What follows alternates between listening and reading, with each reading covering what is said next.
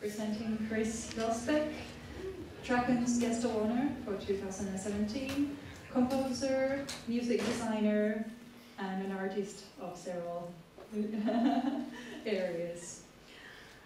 This will be an interview detailing career, accomplishments, and some interesting anecdotes from along the way. Hi. We had a few problems getting the examples and photos and stuff like that ready, so that will be interesting because we're now accessing the Dropbox from the web interface, but let's hope it works out. Well, thanks for inviting me. I hope that's not me. Test, test. It sounds like there is a little bit of circulation. Does it bother you? No. Okay. Okay, you're hearing all right? Yes. Great. For now. Just let me know. Raise both of your hands up if you can't hear. Okay, so why don't we, like nowadays, you live in the US, you're working as a freelancer, traveling the country by RV, but it's been a long road there. So why don't we start in the beginning? So Germany. Yeah, I was born in 1968 into a musical family. My grandma was an accomplished piano teacher, and so we had always pianos in the house, and so I was brought up with music. I even had some piano lessons from her when I was 5, but I stopped after about 2 years because she was too old school for me. She would hit her students with a stick if they made mistakes, and I didn't like that. I also wasn't that interested in classical music. I became interested in electronic music.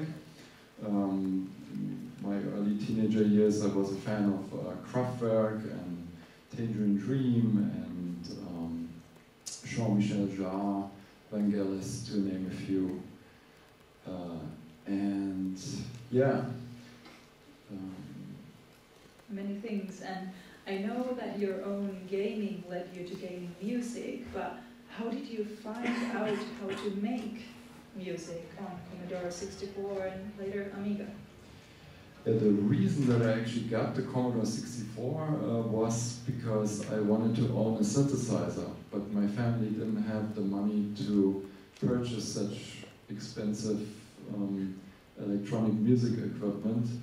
And one day I read in a magazine that the Commodore 64 had a real synthesizer sound chip, and I wanted a computer anyway because I was a little bit of a video game addict. So it seemed to be like covering everything that I wanted, that I was interested in at the time. So I saved up money, and with the help of some more from my grandma, I got a Commodore 64. But that doesn't come with any kind of programming for creating music. It's just inputting numbers, just numbers, numerous amounts of numbers.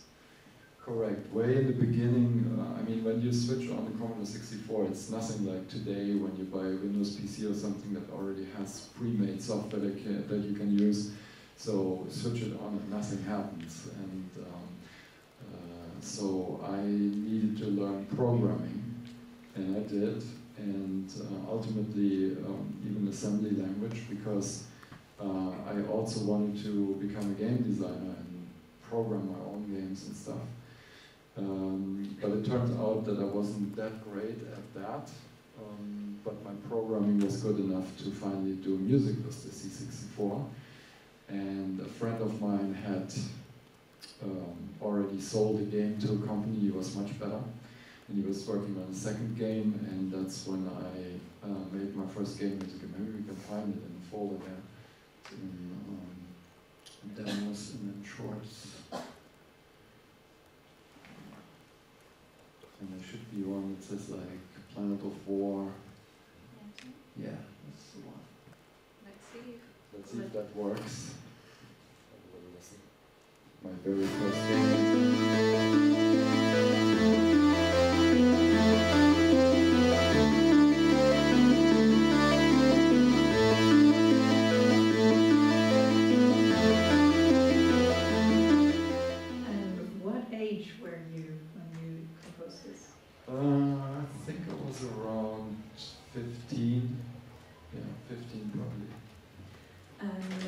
Shades was a little bit later, like maybe maybe 2 years later. Maybe I was 16 even when I did this. So, like around that time. And Shades was really the music piece that put me on the map. And it was a contest in a German magazine called 64 magazine. And so I programmed a new player that had more capabilities than this, and made a piece, sent it in with the hope just to get on that cover disc that had like 10 people. And to my surprise, I won the contest. And that player was already much more advanced, and we have a demo of that too. Shades, C64 Shades, I think it says in here.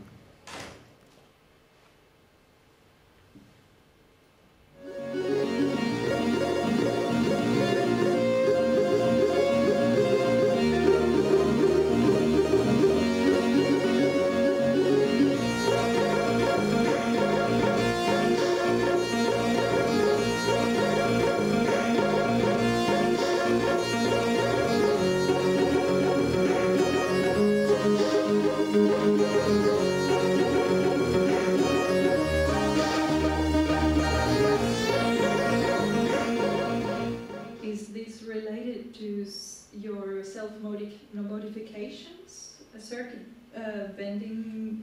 No, we skipped that actually, but okay. If you like, we can go just back a few years. When I was about 10 years old, my very first experiments with electronic music was an organ that we had in the house. And I have still the recordings of this stuff, which is actually amazing if you think about it, because back then you recorded on a little tape recorder and most people would have probably lost that, but I kept it and actually digitized it later and preserved it. So if you want to play that, so that was me like 10 years old at a first organ piece.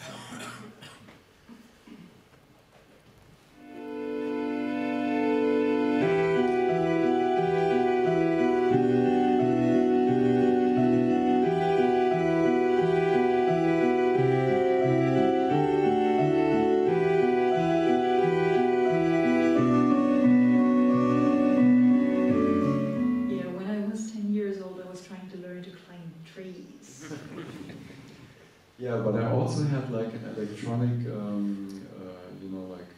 little construction kit, and so I was a little bit, interested in electronics too. So I started to make new connections in the organ to make it more sound like a synthesizer.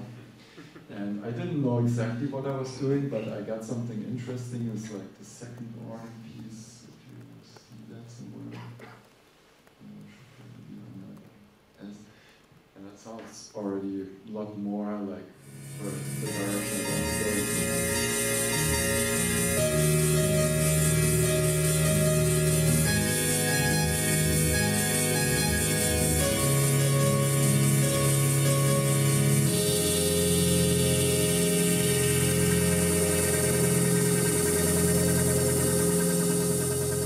You hear this nice filter action at the end. That was actually not something the organ would do by itself.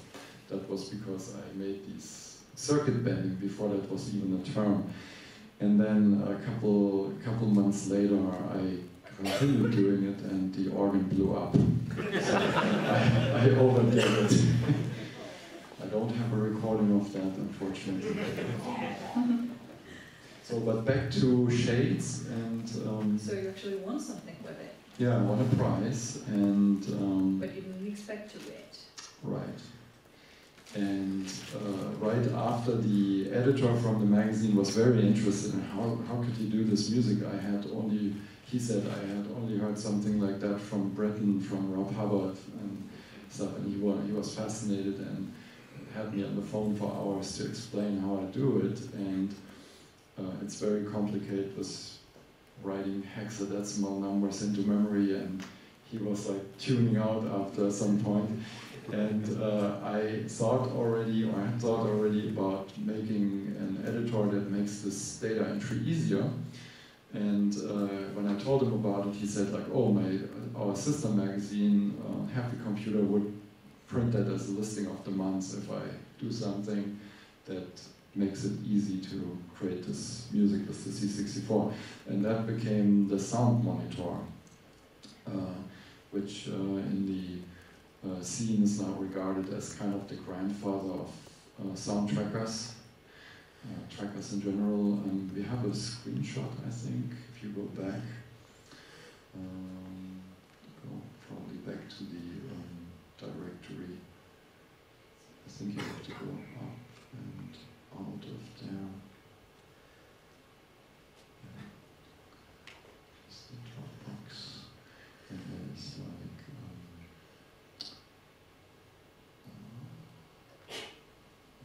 sound tool screenshots. There it is. Wait a second.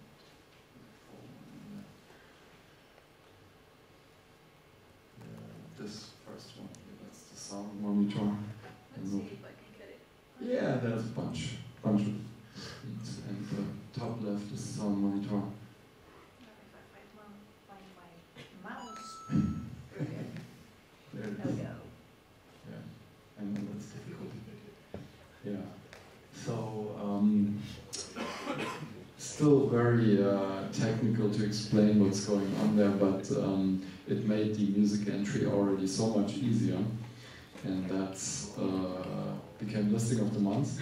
And by the way, it was the two, just as a small anecdote on the side, was the two prizes from the shades and from the sound monitor. I bought myself an Amiga, and I think I was the second person in the whole area that owned one. And I didn't do anything with it until about 2 years later, except like look at beautiful things and marvel at it. But I still kept working on the C64 for a while. Yeah, there's my later incarnation of sound tools on the Amiga, and we're going to talk about that too. So. Yeah, so was it soon after this that you were recruited by the infamous Rainbow Arts? Yes, in fact, after I won Shades, even before I had the sound monitor done, I called up Rainbow Arts, which was the one of the bigger developers in Germany starting up, because they had like put ads in the magazines that they're looking for people, and I said, hey, I'm doing music. I won this contest, and played the owner of the company something over the phone, and he says, when can you start?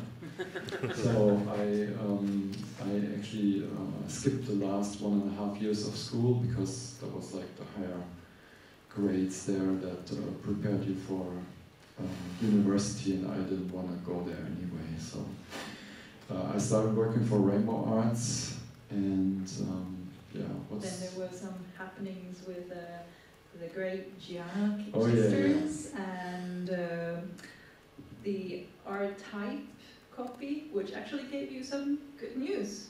Yes, so Rainbow Arts in the beginning had some pretty basic projects that nobody was really interested in, but I started making music for them, and then a couple months in, the owner saw the excitement about Mario Brothers, which was not available in Germany at the time, but the magazines had it, and they were so excited about it, they printed articles and gave it the highest ratings, and he looked at that and said, like, Rainbow Arts could do something like that in a few weeks. And so on the way back, he called everybody in the meeting room and said, we're making a game like Mario Brothers, you know, like just change some things, but you know, it was basically a rip-off. And they said, instead of brothers, we'll make it sisters, and what's like a Italian-sounding female name, and he came up with the Gianna Nannini was the singer at the time that he was a fan of. So he said, oh, and call it the Gianna sisters. And then, yeah, little side anecdote that I always like to bring up, in the menu of the C64 it's written with 2N, and that's how the singer is written. But our screwy cover artist, who was external, he made a mistake and put on the cover it was 1N. And that's how it became the Gianna sisters. And you know, it was too late to change, so they left it. And then Nintendo threatened to sue a couple of months later because they saw it in England where they had a presence, and the English distributor like took it up a notch and actually teased Nintendo in their marketing campaign and said like, the brothers are history and stuff like that, and they did not like that. So they threatened a lawsuit, and at that time it had already made quite some money for Rainbow Arts, and they didn't want to deal with it, so they took it off the market and continued on. But the music in those were not inspired by Super Mario Brothers, they were your original compositions. Right, except for the level design, which is almost a carbon copy of Mario Brothers, and some of the graphics, which are heavily inspired. The music was unique, so and gained quite a following, so a lot of fans out there. Was this close to the time period when you started experimenting with orchestral versions? Nowhere near. At that time, I could have not dreamed that that would even happen at some point. That didn't happen until the mid-2000s. Oh, so it was only sample sounds? Not even. Yeah, this is actually part of R-Type, the story of R-Type. So we did another game a couple months after Genesis, that's called Katakis, which was a total rip-off of R-Type, the arcade game. Yeah, you know, I mean, it worked once, why not twice? So they did it, and it was well received until the, again, British distributor from that got the R-Type name and wanted to make an R-Type game on the C64 and Amiga.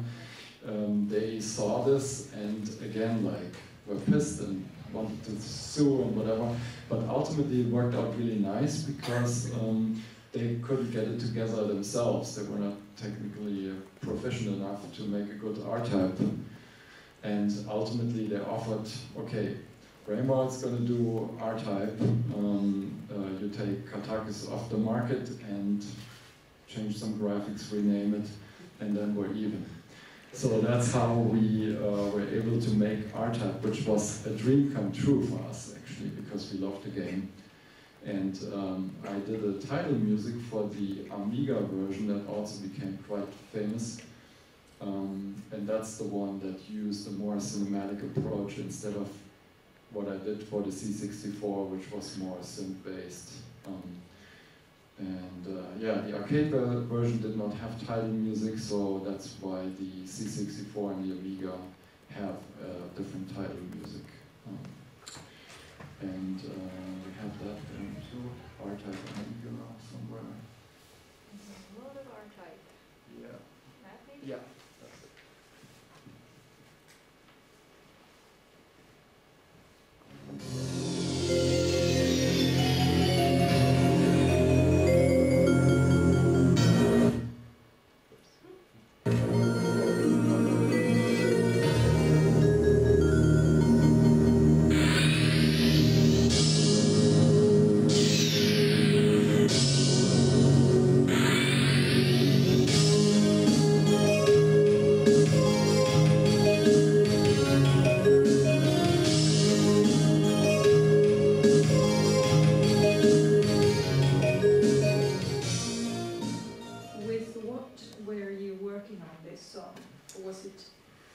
Yeah, so I had gotten a new machine that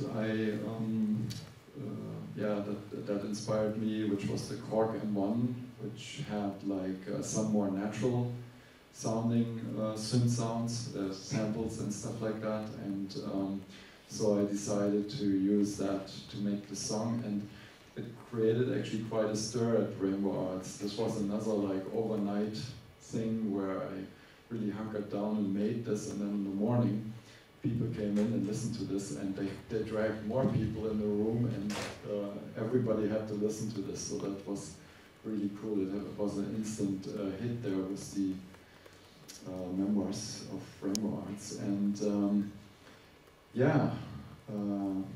to this day it's on many productions that we've done, even with orchestra, but we're getting later to that. One thing that I also want to mention is, so this I moved on to the Amiga, and I created another sound tool which was actually based on the follow-up system of the sound monitor. I had done another one on the C64 called TFMX, and the new thing about that was that I was unhappy with the way sound monitor and many other systems were using to create the single sounds, which was a fixed set of parameters, and that was always like limited to what I had originally programmed, and if I wanted a new effect or something, I had to go back and program again. So with the TFMX system, I invented something called that I call sound macros, which is like a simple scripting language, very simple commands with also like programming features like loops and waits and stuff like that. So you could run a little script each time you trigger a node, and that would enhance the capabilities of the sound engine while you're composing the music. So you could like decide, okay, I want to do something crazy here and make a complex sound macro, and that would enhance the capabilities of the sound engine in real time there. And that same concept I ported over to the Amiga, and that's also used here and was used in this R-Type piece. In the beginning you heard these samples that almost sounded like they were playing backwards. That was not something that the Amiga could do, but because of the TFMX system, you could take like a snippet, loop it quickly and move it like backwards over all the waves, and that would create that effect, kind of a little bit like a granular synthesis type of thing, very simple. But yeah, and I did a lot of other productions with TFMX. Among the most famous ones are the Tracon series, and particularly Tracon 2, which used another enhancement where I expanded the number of voices you could use. So I had a friend in the business who was like total programming crazy guru. He worked on the Atari ST, his name is Jochen Hippel, and he made an Amiga emulation of the Amiga sound chip on the Atari ST. And I had thought for quite some time to maybe use the CPU of the Amiga to mix channels, and I had actually seen one other, that was a tracker, the octalizer or something was called, that had 8 voices. It would always like calculate 2 and 2 and 2 and 2 on each of the 4 Amiga channels, and then that way create 8 voices, and they all sounded shitty. So I thought about this, and when I saw Jochen's very efficient code on the Atari ST, I thought like, okay, why don't I take that and just output that on one voice of the Amiga, and then whatever degrades there I use for like samples that were not that important, maybe drum sounds and bass sounds and stuff like that, but I still have like 3 pristine Amiga voices left over for anything that needed higher fidelity. So that became the 7-voice system, TFMX, and the most famous piece is Tracon 2 intro or title. I don't know if you see that somewhere there.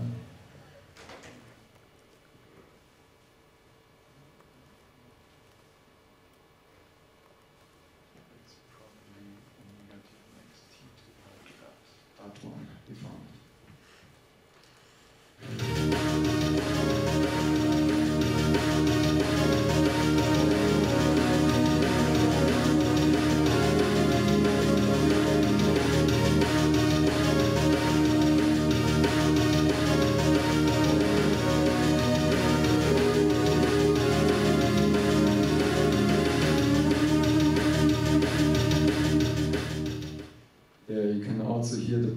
Of like just a few years of where I started and how that sounded like, and then where this is going. So I always try to really push the envelope and get the most out of these early machines that we worked on.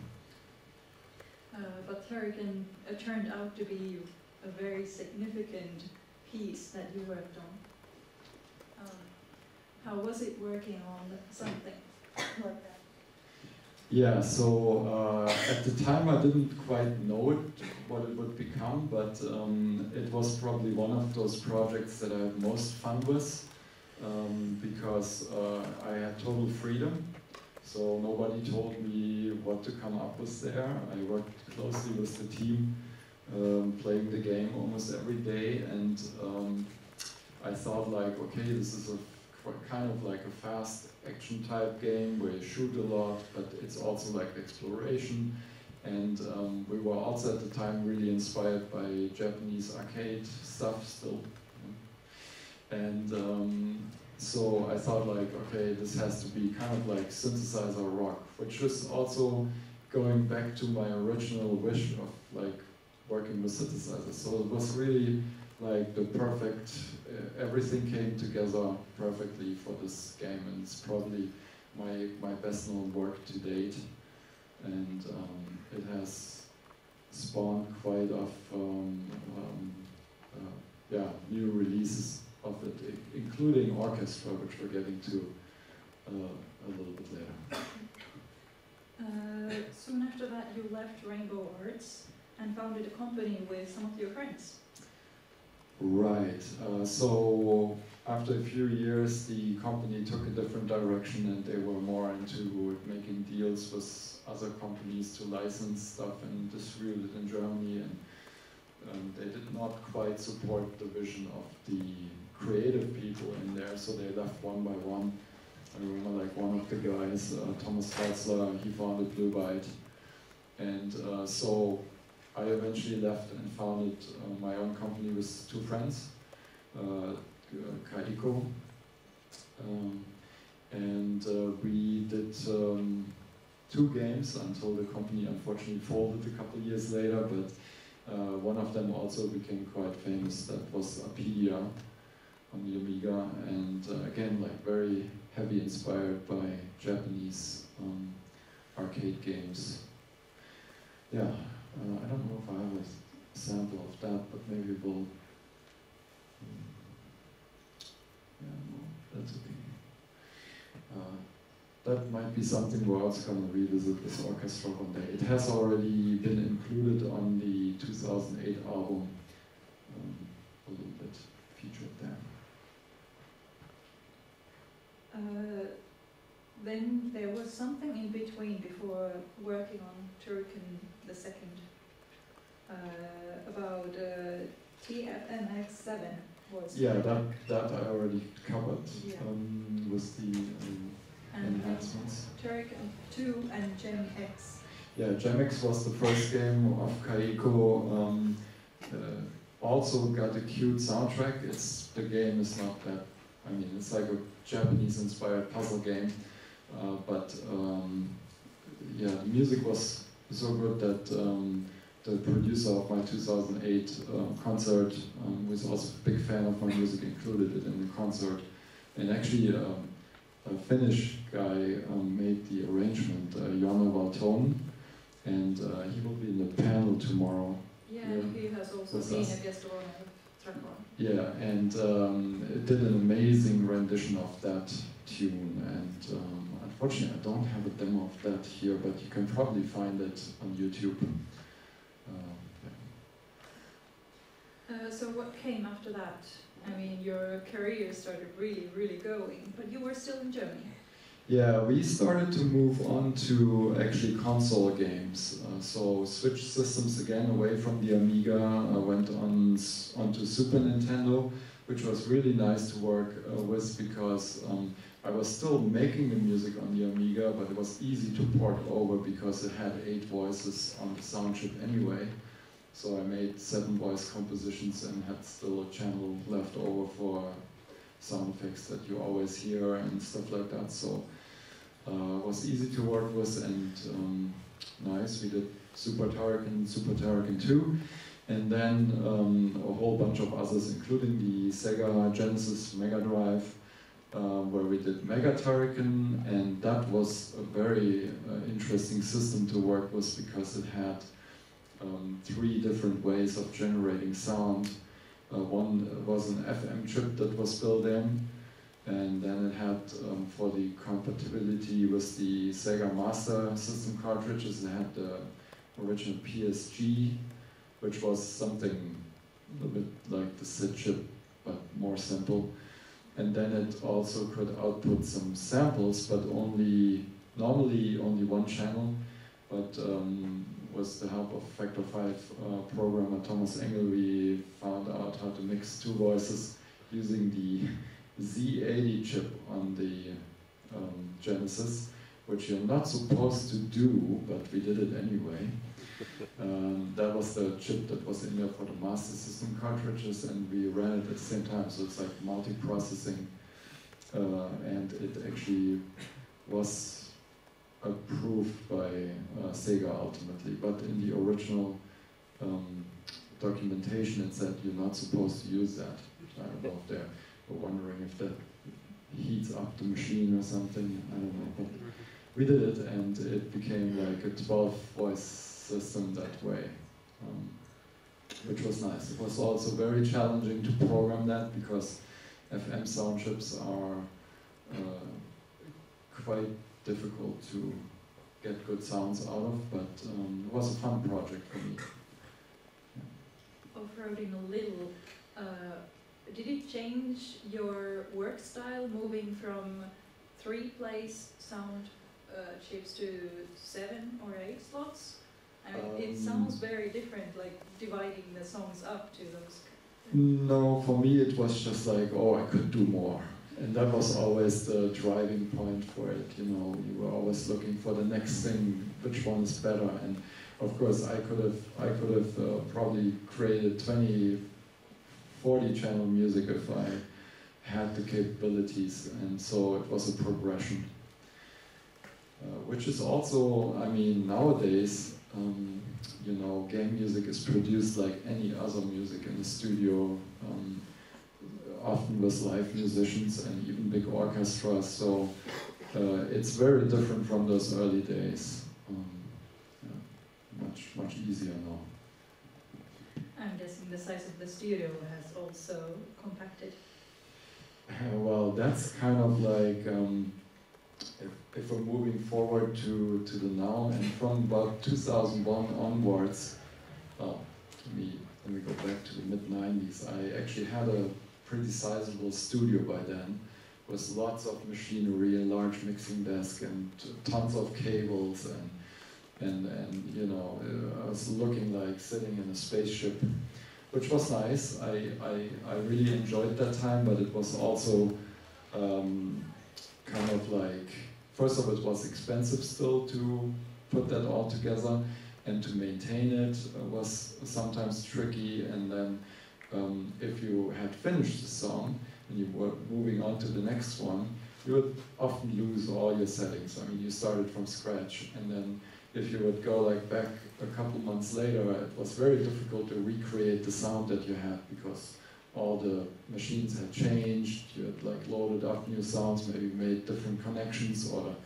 mixer was totally different, and so in 2000, 2001, Steinberg introduced the VST revolution, which moved everything again back into the computer. One by one, everything could be simulated with a strong, powerful PC, and you had recreations of all those classic synthesizers and stuff like that in your machine on the screen, and with one button push you could save everything on the drive and then load it up months later, and it would be identical as you left it before.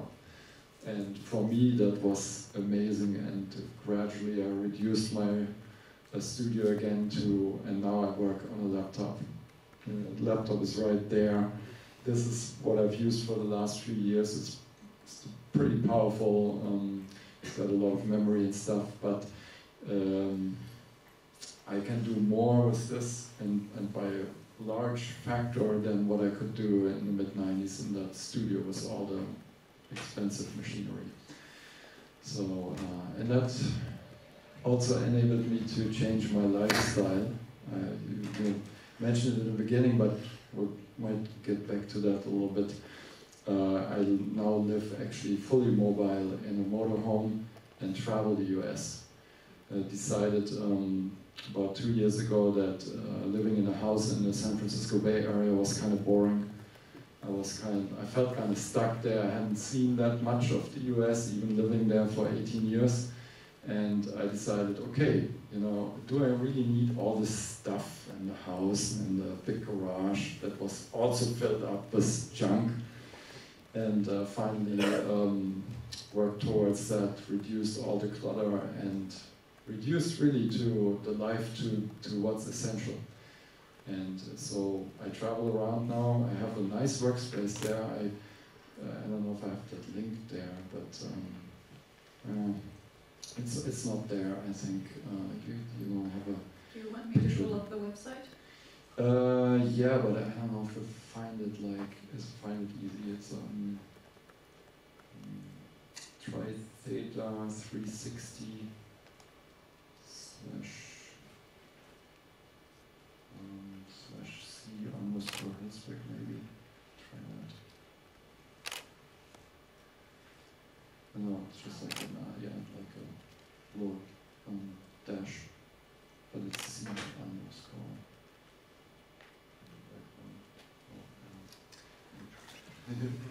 Might be faster.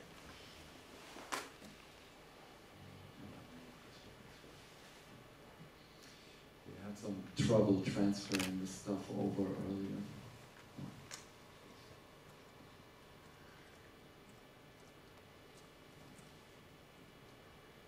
Something shows up.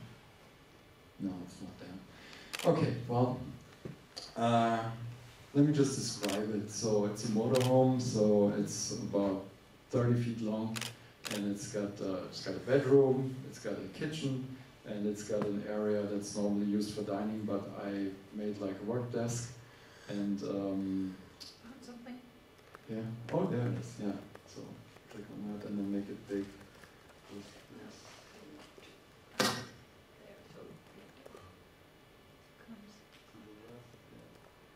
And the second icon from the right is the one that makes it really big.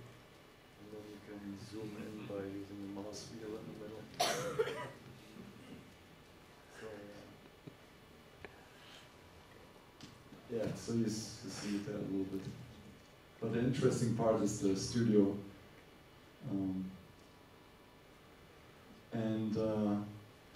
Yeah, I can do anything there, and it's very inspiring because you move that motorhome anywhere in the landscape where you want. I have solar on the roof, so I'm not depending on any hookups or anything. I can stay for a week out in the wilderness if I want and just have like a nice landscape outside the window.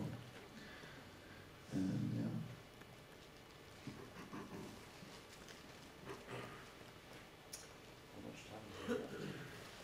We have about half an hour. Okay, and let's see if there's any topics left, and then Well, we can also like if you guys have questions. yeah, I think Apedia was where we left off in the timeline. Maybe we should jump ahead to.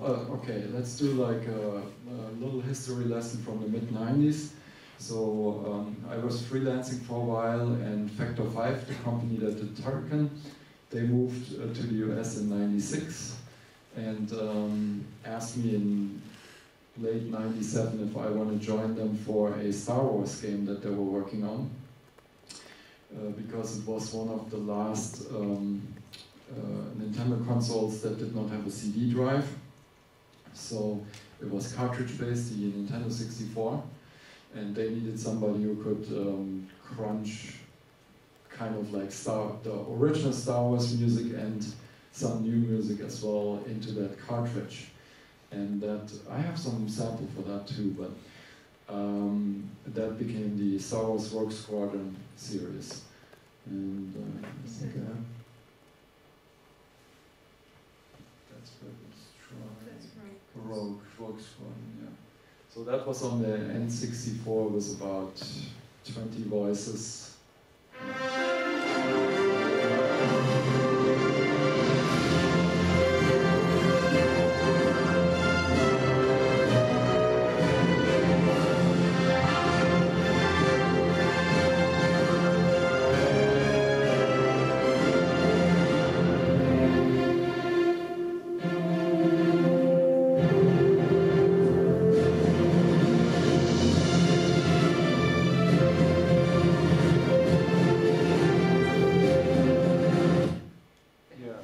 possible. So you can hear a little bit the progression of the sound. That's like the last kind of projects where I used MIDI and samples together, that kind of like similar to the tracker principle, and then everything moved on to kind of like MP3s and streaming audio, all that kind of stuff. You moved to US to work on this? In early '98 I joined them in the US. I was originally planned for a year, but I liked it so much and they liked working with me, so eventually I stayed and been there ever since. Then there was the bill 7.1 of the surround studio. Right, so in the mid-2000s we decided to build a studio dedicated to 7.1 surround sound. Again, like another thing to push the envelope and make the sound better, and we had that THX certified. I don't know if I have a picture of that, I think. And then it's very unfortunate, we just got this studio done and 2 years later the company folded, and a couple months later they ripped that studio out of the building. It's probably more. And there should be more screenshots, and this one. Anyway, so kind of sad, and also, well, at that point I decided that I'm done with that kind of way of working, and that also kind of fueled my wish of doing everything virtual and reduce it to the basics and really concentrate on the music. I mean, at some point, you're like surrounding yourself with all this machinery and stuff like that, and the creativity sometimes suffers. And so I'm actually happy how this all turned out. But yeah, sometimes I miss it a little bit, sitting in that beautiful room. Anyway, so basically I think we can move on to that orchestra stuff that happened. The first ever symphony concert? Yeah, that was actually in 2008, the year where Factor 5 folded. I had one of the nicest experience of my career. There was a fan of mine in Germany. His name is Thomas Berker. And he used to write me letters when he was a teenager and telling me that he was my biggest fan, and I got quite a few of those letters, so I, like, okay, it's nice, all right. And then we got in contact again, so this was like in the early 90s, and then we got in touch again in the early 2000s when I was already in the US, and he said he's preparing some orchestra thing in Leipzig with the Games Convention, which was a large game show, and asked me if I would give one of my pieces to play there, and of course I said yes. And so he made this concert, and then more followed the following years, and then he eventually took it to the next level, and yeah, got me a gig, or in my honor, a concert with the WDR, which is a German radio station. It's state-funded. They have their own orchestra to play a full concert with my music, and that was Symphonic Shades at the end of 2008. And I was sitting there in the audience, watching this and hearing the music, and I had like tears running down my cheeks constantly. It was absolutely mind-blowing. And again, like Jon Walton was doing most of the arrangements there. We also had guest arrangers Yuzo Koshiro, which is a huge name in Japan and one of my favorite idols there. And another arranger, and yeah, it was a beautiful thing. And a CD came out of it. It's sold out by now, but you can still listen to it on iTunes and everywhere, Spotify, Bandcamp. The music lives on, and yeah. Was this after this that you founded your own company, Chris Huelsbeck Productions? Yeah. Actually, that's just like a continuation of what I had done in Germany. So in Germany, I had my own company, Chris Huelsbeck Medienproduktion, and then I worked for Factor 5, and then the company folded, so I went back freelancing and kind of resurrected that in the US, and that became Chris Huelsbeck Productions, and been outputting a lot of albums over the years, you know, like preserving the work that I had done and also enhancing it and making it better.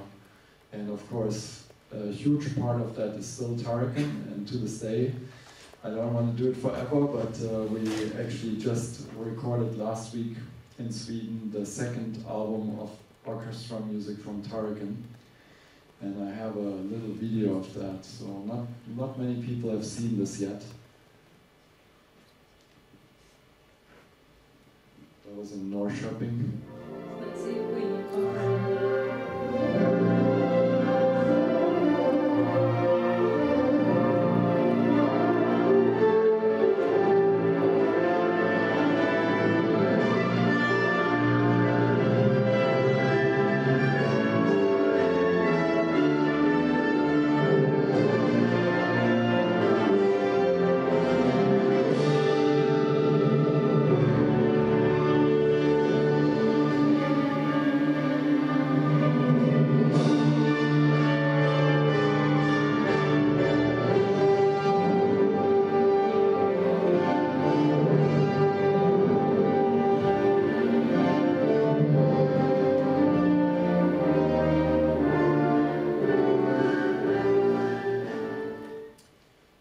absolutely fantastic orchestra, and as I said, this is the second one of these productions. The first one was last year, also in Norrköping, and yeah, that one was also very well received, and you have a couple of copies downstairs at the Tracon desk, yeah, so if you're interested, you pick that up.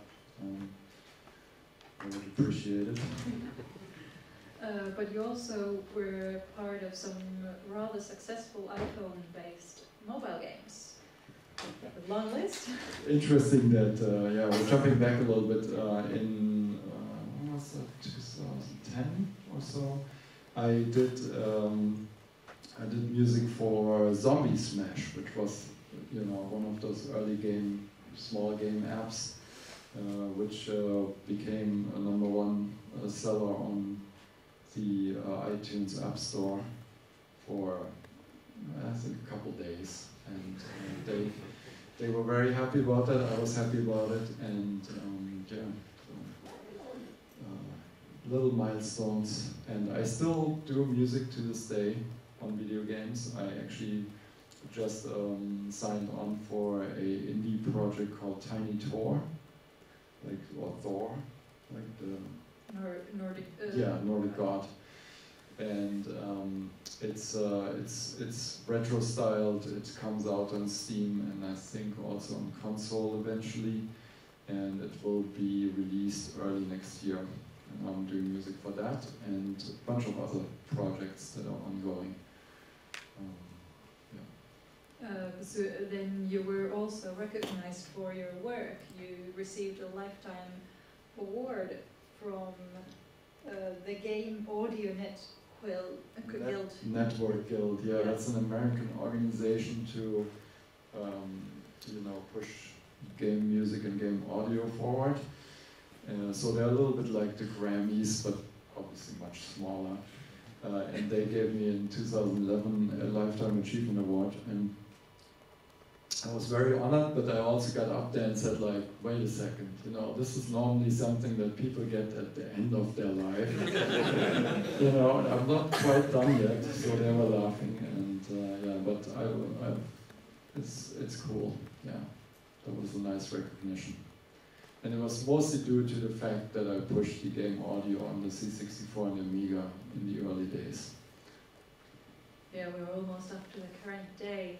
You then you worked on more Tracon and also Doctor Who. I've done almost all sci-fi franchises now. I did a puzzle game on mobile platforms with the Doctor Who franchise and made new music for that, which was fun because I'm quite a fan of the TV shows and the music that they produced, including actually one of the very first electronic compositions that were ever commercially created was the Doctor Who theme.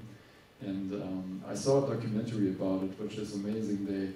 They recorded the single sounds onto tapes because they didn't have a keyboard playing them. They actually recorded the different pitches on tapes, and then they cut and paste them together with like literally taping them. And that created then the sequence that you hear, like that bass line. That's what they did, was all like little snippets. Must have been super tedious work, even more tedious than working in a tracker. Yeah, but that's cool. And then we're at the piano collection and the newest Tracon orchestral album. Which we just saw the preview, but also I have to say thank you again for the concert last night, which was really amazing. And yeah, that was a project I did 3 years ago with friends of mine, one amazing keyboarder and pianist from Germany, who's also a fan of my music, and his name is Patrick Nevian. And we decided to make this album kind of in chronologically ordered about the first 10 years of my career, all solo piano pieces, really nicely arranged. And then on top of that, we created a scorebook that has like not only the scores that are on the CDs, but also beginners versions, and for each piece there's like a snippet of information there, a page of text, which is kind of similar what we're talking about today, but in some cases goes in a little bit more detail. And that became the biographical scorebook, which coincidentally is also sold out. We did, for all these projects, we did crowdfunding, which was really the only way to make these projects possible, because you cannot go in a bank and tell them something about a piano collection or Tracon music record with an orchestra. It just doesn't work. But thanks to probably a few guys here and thousands of other fans out there, these projects came to life and have made the fans happy, and me, of course, too. And yeah, so thank you. And yeah. But you do have plans for the future as well. Do I? Always, yeah. I don't know. Can you give me a hint? Oh yeah. Well, that's actually part of this latest orchestra album that I'm doing. It's kind of like a farewell to the Tracon remake situation, because we feel like until a new Tracon is made, we've done enough. You know, we've done like a really nice collection, doing it in the studio. We've done it with orchestra. But for this latest one, which we're still taking pre-orders for, by the way, if you go to traconsoundtrack.com, you can find the links. We're also doing a bonus album, which I'm actually doing with the original Amiga TFMX. So it's kind of like a virtual Tracon 4 soundtrack, and it's created in the original sound tool. Will be recorded on original hardware and then put out on the second disc as a bonus. Yeah, and it's a fun project. Oh yeah, and I have a demo for that too.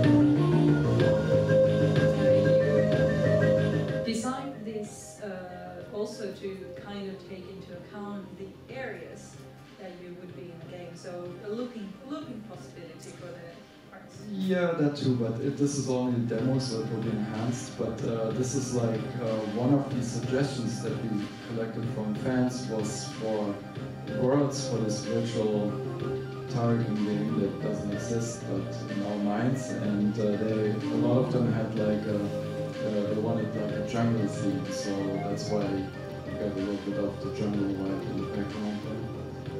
So an alien jungle, if you will. But it's got the typical Tracon melodies that you can remember and stuff like that. And these are also like made with 4 voices, so they could be played in game if there was a new game on the Amiga.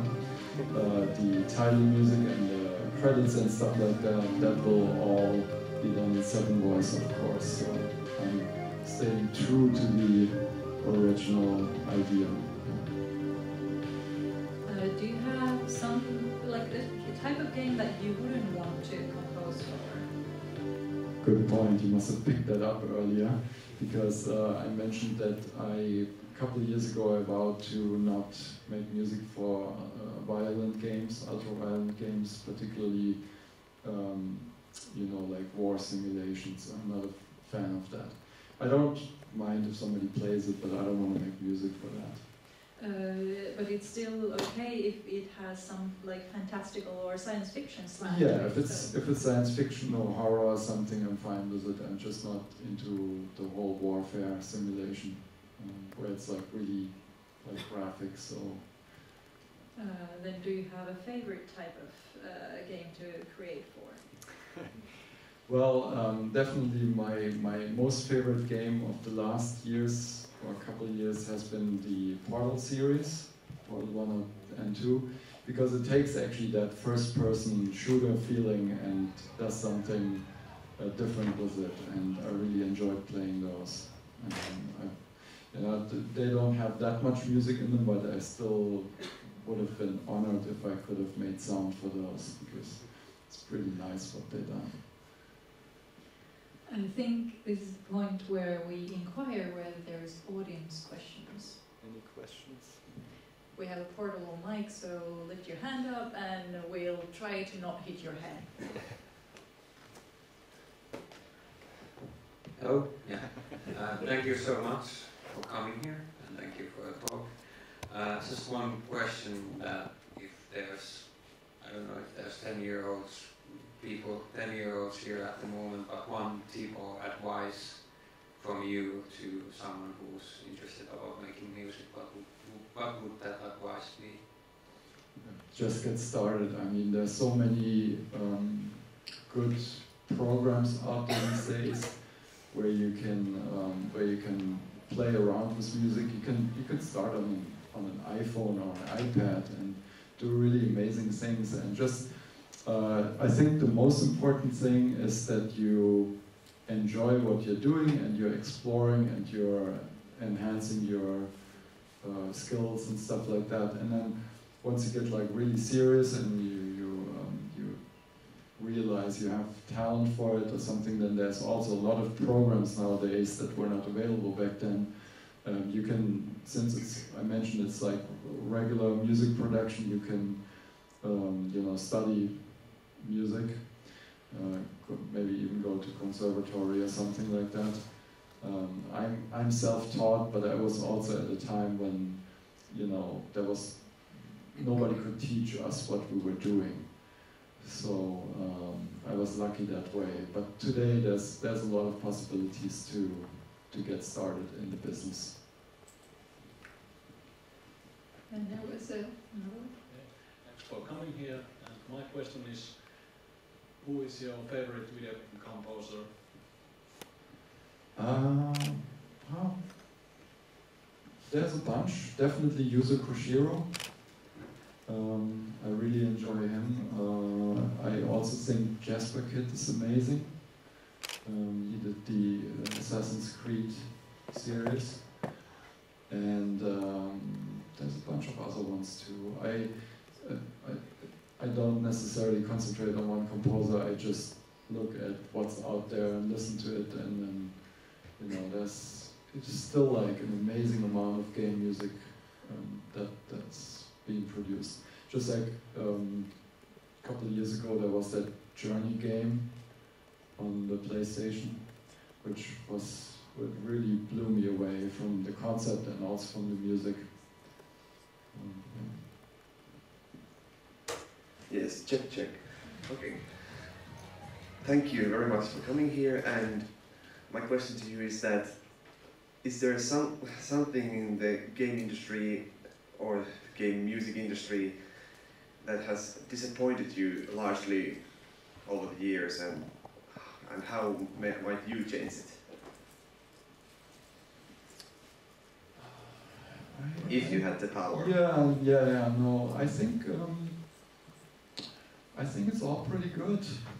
I don't have any particularly complaints.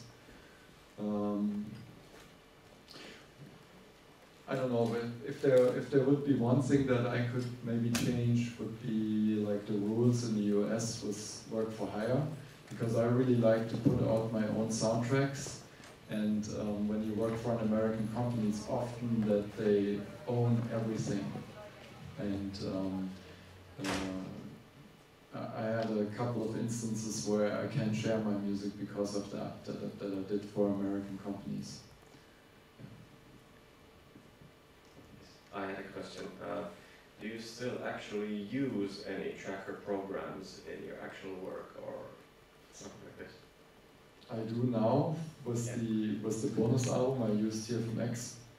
I've played around a little bit in trackers, but I would have to really dig in to do something good with it. I prefer my own tools still at this point, and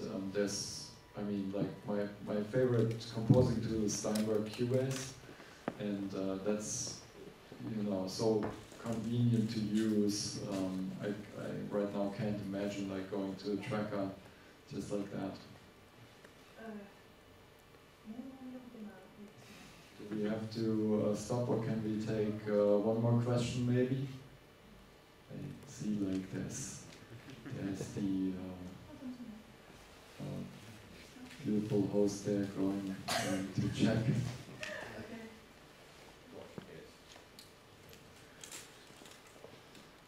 Yes, in the game Apidia you did some pretty wild techno party rave music. So did you ever do more of that, or was it just, did you plan to make something for the clubs also? I what you say, dabbled in it for a little bit. In the early 90s, I actually tried to make something that could potentially go into the charts. I had actually a little project called Native Vision, which was a typical Eurodance style project with a female singer and a rapper from the US, and we had some gigs in discos and stuff like that. And maybe if I would have been like 2 years earlier, something that could have become a hit, but at that time the market was saturated with that kind of stuff. And ultimately I concentrated on the game music. But every now and then I have done some tracks that have like strong club influences, and I do like to listen to club music every now and then, for sure. We have time for one more question. Unfortunately, that's it. So, do we have any takers? Was there one back there? There's one. It's maybe a bit strange question, but would you think there's one game that you know, or have you experienced a game you think, okay, this has been completely ruined by the music? Oh, I don't know, probably, but I can't remember right now. Usually you concentrate more on the games that are really great, and usually then the soundtrack also works well with it. Yeah. Thanks. But thank you all so much for coming. Thank you also from my part, and let's give a big hand to